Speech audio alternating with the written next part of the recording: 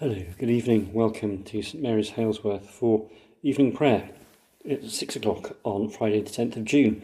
I'm recording it and I'll put that up on my Dominic Doble YouTube channel as an audio file. I'm live streaming on the Blythe Church's Facebook page, and the details are there and on our website. You may have to dig for them for the Zoom code for our Zoom meeting, so you may join me in that manner and or in person in the building 8 and 6 every day. There's always something going on. There's a traditional communion at 8 on Sunday mornings and said evensong with hymns most Sunday evenings, though this Sunday we're at Cheddiston for choral evensong. My colleague Ginny takes the reins on Mondays as it's my rest day. We'll wait for the bells.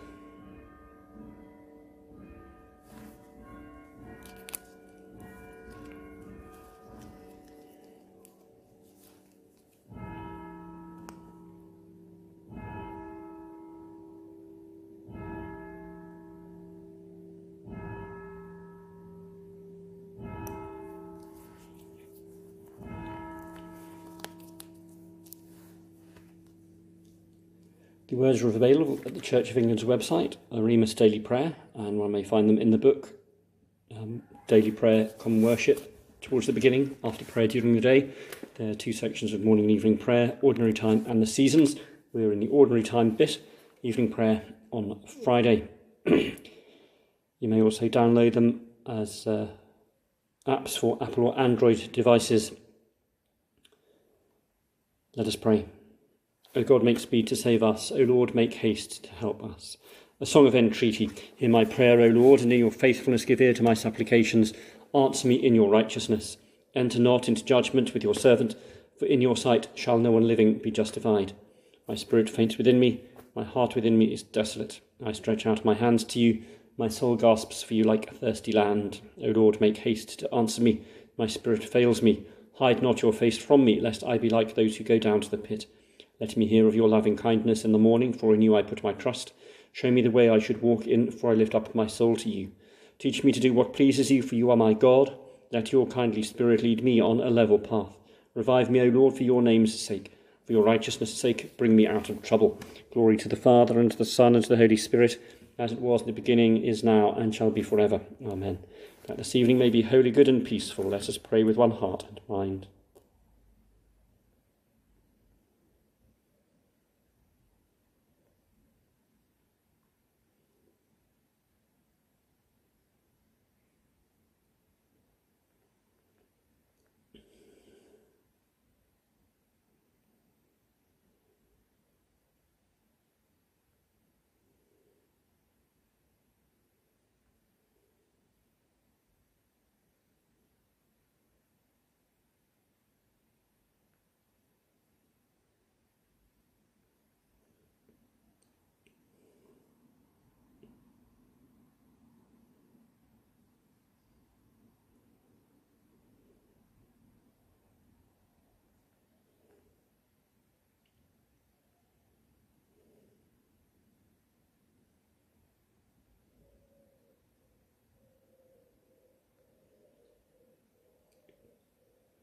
As our evening prayer rises before you, O God, so may your mercy come down upon us to cleanse our hearts and set us free to sing your praise now and forever. Amen. The psalm, which you'll find at the back of the book, is appointed this evening, is number 145. If you're following electronically, it'll be provided for you.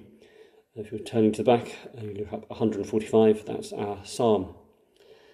I'll read it straight through. You're welcome to read it all, listen to it all, or read the even-numbered verses as we make our way. We open and close it with the refrain. We don't use it during the psalm in our tradition locally, and use the prayer that follows as we see fit. Psalm 145. Great is the Lord and highly to be praised. I will exalt you, O Lord my King, O God my King, and bless your name for ever and ever. Every day will I bless you, and praise your name for ever and ever. Great is the Lord, and highly to be praised. His greatness is beyond all searching out. One generation shall praise your works to another, and declare your mighty acts. They shall speak of the majesty of your glory, and I will tell of all your wonderful deeds. They shall speak of the might of your marvellous acts, and I will also tell of your greatness. They shall pour forth the story of your abundant kindness, and joyfully sing of your righteousness. The Lord is gracious and merciful, long-suffering and of great goodness. The Lord is loving to all his creatures. Is loving to everyone, and his mercy is over all his creatures. All your works praise you, O Lord. Your faithful servants bless you. They tell of the glory of your kingdom and speak of your mighty power, to make known to all peoples your mighty acts and the glorious splendour of your kingdom. Your kingdom is an everlasting kingdom. Your dominion endures throughout all ages. The Lord is sure in all his words and faithful in all his deeds. The Lord upholds all those who fall and lifts up all those who are bowed down. The eyes of all wait upon you, O Lord, and you give them their food in due season. You open wide your hand and fill all things living with plenty. The Lord is righteous in all his ways and loving in all his works. The Lord is near to those who call upon him, to all who call upon him faithfully. He fulfills the desire of those who fear him. He hears their cry and saves them. The Lord watches over those who love him, but all the wicked shall he destroy. My mouth shall speak the praise of the Lord, and let all flesh bless his holy name forever and ever. Glory to the Father, and to the Son, and to the Holy Spirit, as it was in the beginning, is now, and shall be forever. Amen. Great is the Lord, and highly to be praised.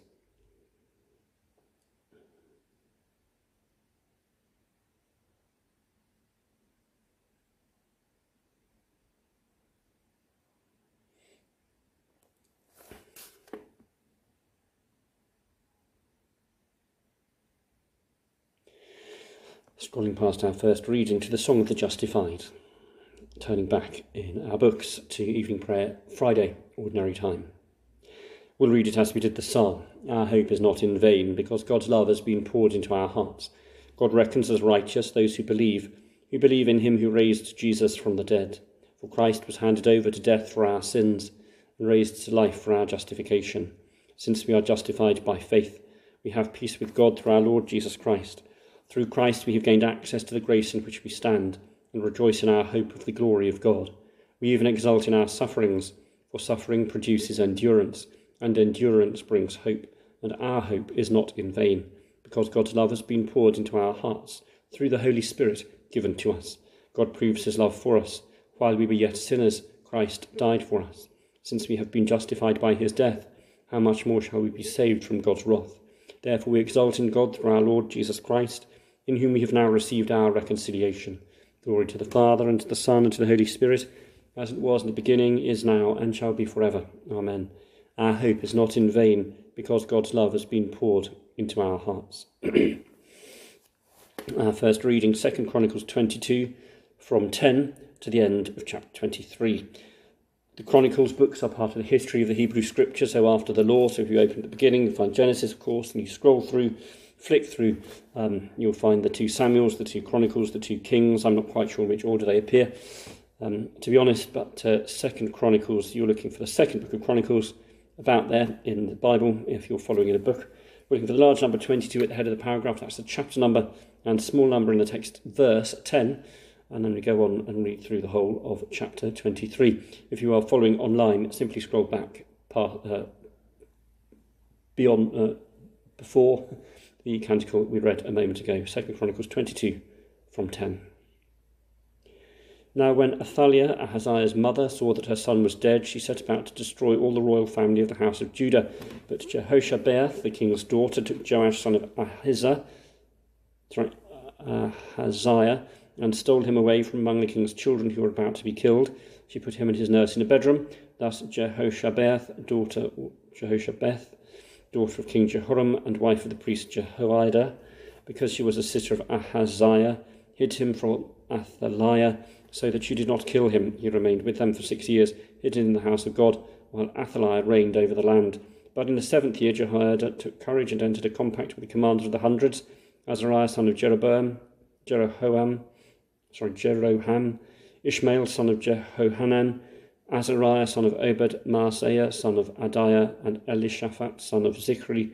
They went about through Judah and gathered the Levites from all the towns of Judah and the heads of the families of Israel, and they came to Jerusalem. Then the whole assembly made a covenant with the king in the house of God. Jehoiada said to them, "Here is the king's son, let him reign as the Lord promised concerning the sons of David. This is what you are to do.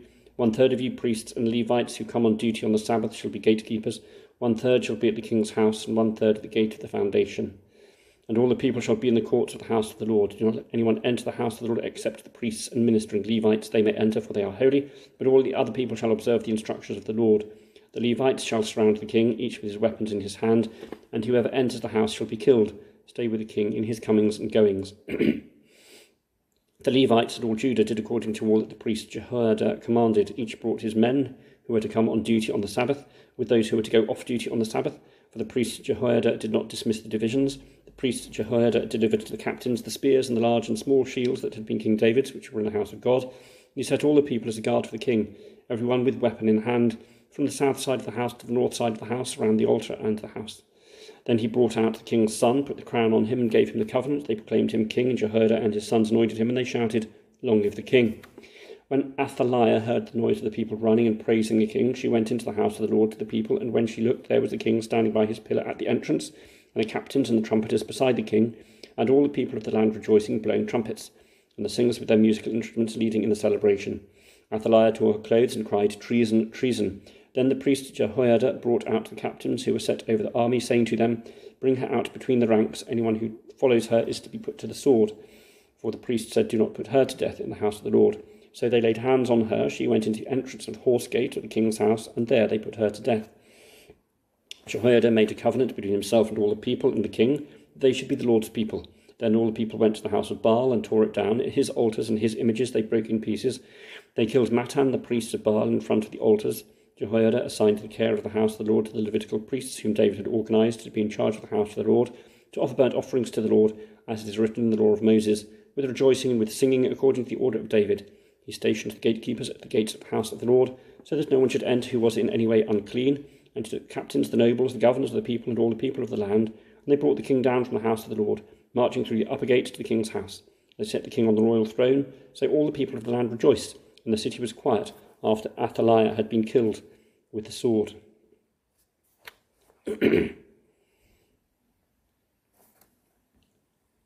So I'm just scrolling back to yesterday to have a quick squint at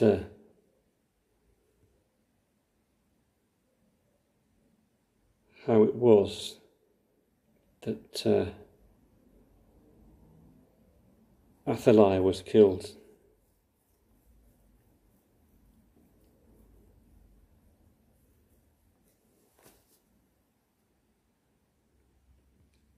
So I don't know, 2 Chronicles 20 was yesterday. So we've missed out a couple of chapters, during which this character Ahaziah dies, and her son sets about killing everybody else, similar to our medieval history or more modern political history. Our current Prime Minister didn't actually put to death, but removed from office all those who disagreed with him. So traditionally we've had different positions and opinions held in our cabinet, but now they all basically are sort of filtered to just agree with the Prime Minister. And that's kind of what this woman is doing, getting rid of anybody who might have a claim to the throne, but one is hidden. And then after 7 years, this person is brought out, just a 7-year-old child by the look of it.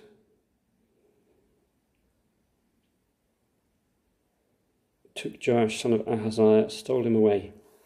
We're not told actually how old he is, but at any rate, he's hidden. And then one of the priests of the temple suddenly takes courage in the 7th year and decides to establish him on the throne. But a very good example of how to be strategic. He goes around and sorts out all the people he needs to be with him, makes pacts, assures himself of his military strength, and assesses the time, and then takes the king out, declares him king, and sets everything up such that this woman Athaliah is exposed, vulnerable, and if anyone stands with her, they're put to death. She's put to death, and suddenly there is control this priest has control of the temple and of the people, with presumably this puppet ruler, and this is presented to some extent as a restoration of true worship, but sadly this brutality that we find in the Hebrew Scriptures is more of a challenge perhaps than an inspirational example of good practice. We read it and we're challenged how it is that this is how people can operate in God's name, it seems to me. But I don't know that the ends justify the means. These are questions that stories such as this present to us and ask us questions of how faith groups and state should or shouldn't work together. Jesus clearly in his life and work was very keen to demonstrate that God's power and authority was over and above that of the temple and of the Roman occupation, no doubt especially when they colluded to oppress God's people. Romans 3 from verse 1 is our second reading. Scroll on if you're following online. If you're following the Bible, turn to about two-thirds of the way through. You'll find the second covenant begins, and past the Gospels and Acts, the next book is Romans, an argument to Gentile background believers to stick with the faith. We're looking for large number 3 again, chapter 3, small numbers in the text, as we said before. They are the verses. We're looking for 1 to 20. Romans 3 from verse 1. Then what advantage has the Jew, or what is the value of circumcision? Much in every way. For in the first place the Jews were entrusted with the oracles of God. What if some were unfaithful? Will their faithlessness nullify the faithfulness of God? By no means. Although everyone is a liar, let God be proved true, as it is written, so that you may be justified in your works and prevail in your judging. But if our injustice serves to confirm the justice of God, what should we say? That God is unjust to inflict wrath on us? I speak in a human way. By no means, for then how could God judge the world? But if through my falsehood God's truthfulness abounds to his glory, why am I still being condemned as a sinner? Why not say, as some people slander us by saying that we say, let us do evil that good may come? Their condemnation is deserved. What then? Are we any better off? No, not at all. For we have already charged that all, both Jews and Greeks, are under the power of sin, as it is written, there is no one who is righteous, not even one. There is no one who has understanding. There is no one who seeks God. All have turned aside. Together they have become worthless. There is no one who shows kindness. No, there is not even one. Their throats open graves. They use their tongues to deceive. The venom of vipers is under their lips. Their mouths are full of cursing and bitterness. Their feet are swift to shed blood.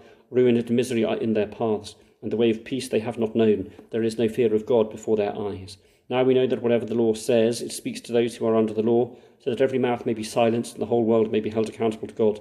For no human being will be justified in his sight by deeds prescribed by the law, for through the law comes the knowledge of sin.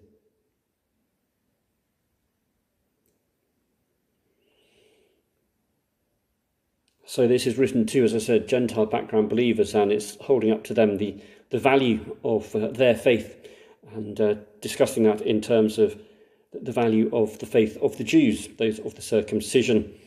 And as the Jewish faith and the Christian faith developed and took root in communities beyond Jerusalem, the previous titles of Jew and Greek, or Judean and Greek, didn't really hold, and so they then became known as those of the circumcision and those of the uncircumcision. And so there's this discussion here. Is there any advantage of being circumcised? And effectively, no is the short answer, but there is something about the fact that they're in a close relationship, so they have that greater responsibility. Jews were entrusted with the oracles of God. So what if some were unfaithful? Will that nullify the faithfulness of God? No. This follows on from a couple of days ago, at least, talking about us having our conscience and us living under God's direction and rule as Gentiles and Jews. And he goes on in a slightly philosophical kind of balancing on a pinhead. If God is gracious, then we could do wrong, and that would demonstrate God's grace. Some people have accused the writer of saying such things, and his response is their condemnation is deserved. But he continues, there is actually no difference between Jew and Greek.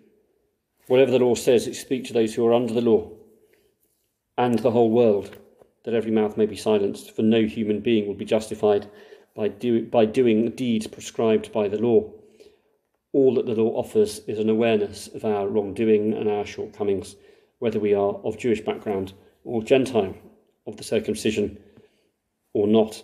We may have come from a church background, and that church background will not cover us if we decide to live according to our own choices and addictions and appetites aside from God. God gives us the desires of our hearts. We may not come from a church background, or we may be entirely unchurched. And likewise, if we go our own way and avoid God's direction and instruction, then our condemnation is deserved. But from either background, if we choose to explore the things of faith, endeavour to live and pray and serve amongst a Christian community, then God's blessings will be ours. So to the responsory back in evening prayer on Friday in ordinary time. Forsake me not, O Lord, be not far from me, O my God. Forsake me not, O Lord, be not far from me, O my God. Make haste to help me, O Lord of my salvation. Be not far from me, O my God. Glory to the Father, and to the Son, and to the Holy Spirit. Forsake me not, O Lord, be not far from me, O my God. The Song of Mary. You have scattered the proud in their conceit and lifted up the lowly. My soul proclaims the greatness of the Lord. My spirit rejoices in God my Saviour. He has looked with favour on his lowly servant. From this day all generations will call me blessed. The Almighty has done great things for me, and holy is his name. He has mercy on those who fear him, from generation to generation. He has shown strength with his arm, and has scattered the proud in their conceit, casting down the mighty from their thrones, and lifting up the lowly.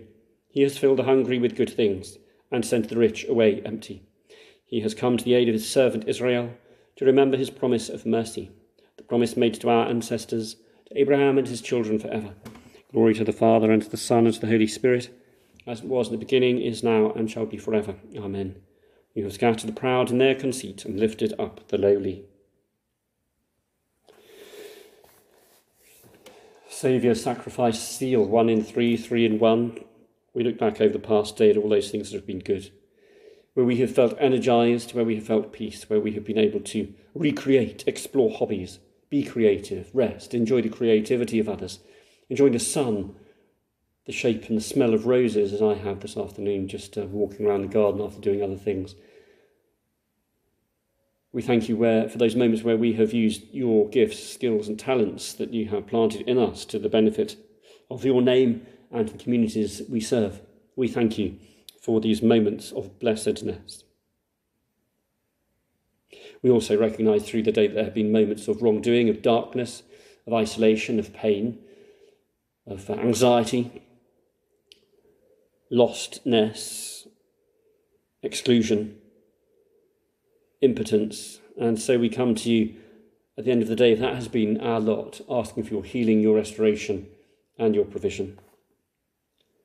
Release International invites us to pray for the 22 girls kidnapped in Chibok in Nigeria in July. We pray they'll be set free, along with the 100 girls kidnapped in 2014 who are believed to remain in captivity. We pray for the establishment of the rule of law, peace and security in that part of the world, so people of all faiths and ethnicities may live secure lives openly in their communities.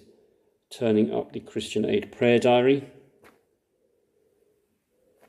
It's still not been updated for June. I'm not sure whether it is going to be. Just seeing if I can get my browser to... There we go. Refresh. No, we're still in May. Scrolling through, there's a prayer here for Zimbabwe. We pray for Zimbabwe, the focus country for Christian aid, whatever that may mean. Being prioritised, presumably, for the time being. The Joint Public Issues Team Prayer for Ukraine. As we pray for Ukraine, we extend our prayers to all countries experiencing conflict or oppression. God of all, with alarm and concern, we bring before you the military intervention in Ukraine. In a world you made for peace and flourishing, we lament the use of armed force. We mourn every casualty of this conflict, every precious life extinguished by war. We pray comfort for those who grieve and those who are fearful. Hear our longing that leaders and nations will honour the worth of all people by having the courage to resolve conflict through dialogue. May all our human failings be transformed by your wonderful grace and goodness. We ask this in the name of Christ, the author of peace and sustainer of creation.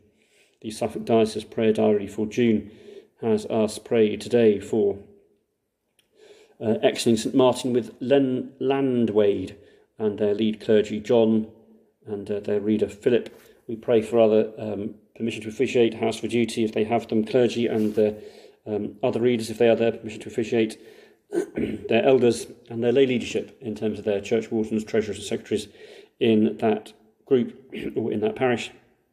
And we pray that they'll be encouraged and enabled to know your protection and your provision as they build their strength of their faith on worship in their parish churches. We pray for our hospitals and hospices, those being cared for by those institutions, and also their staff and visitors. May they be inspired and enabled and provided for through their respective charities and through our generosity as taxpayers. And finally, thank you and pray for Richard, who is, by the looks of it, priest at Bwanga Parish in Biharamulo Diocese. May he be inspired by his experience of your presence in scripture, tradition and reason. And we turn to our St. Michael group, praying God's blessing on the people and businesses of Linstead Road, Cookley Street, Mary's Lane of Cookley, and in Heveringham Low Road, Clay Hill, Barrels Hill, Heveringham Road, Church Road, Hellsworth Road, Heveringham Long Road and the Street, and in Huntingfield, Brickekiln Lane, Barrels Hill, the Street, Laundry Lane, Bridge Street, Linstead Road, Cratfield Road, and in Walpole, Hellsworth Road, Bramfield Road, Peasenhall Road, Cookley Street, Cookley Road, the Kink, Neve Close, Church Hill. We pray for the businesses in these places, especially those involved in hospitality and agriculture, that they will thrive and prosper and so be able to contribute to the well-being of their owners, managers, and also the local economy.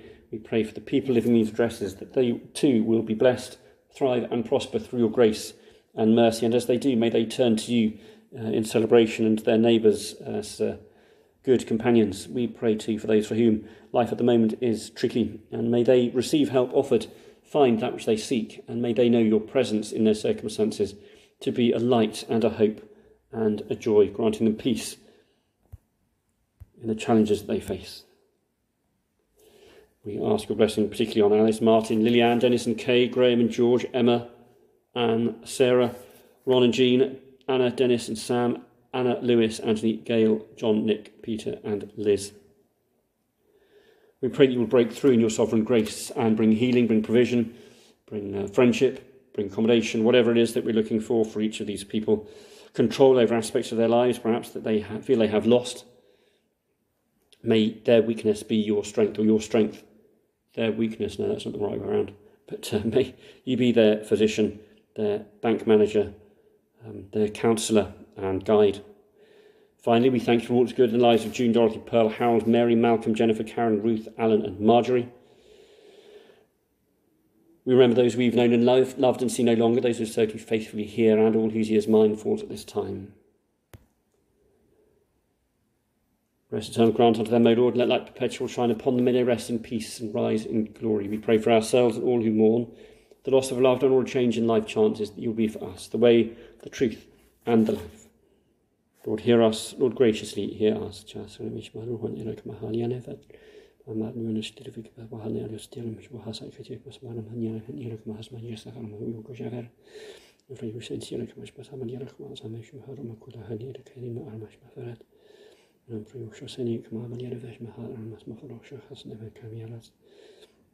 And tamla maniera che fes ni mas nur roha shen sir che mesi fli asmara tamla maniera sana fish me erik baliana sara mo yosuf roha che zima tamla tsiani tsiana mesi fes ni nur roha hasan ni sepes ma ana ashen sir and priyushna arba ma hadu shay sir mani ne hi mas man milo shna safani ay khalamas man yonos safani shin sir ke bias fan sho hasa kada adish masara tamla maniera se fijon es boro ma yosuf shay sir ke ma hawra ma shosa ana lakat تبع نيلو لا تنتريك بس بهنو شو سافر لما جادير نيلا فهني أنا مرو تا نيشو صرفش مسا روكة أهليش تنتينا ما نيلا سنفر ماشا.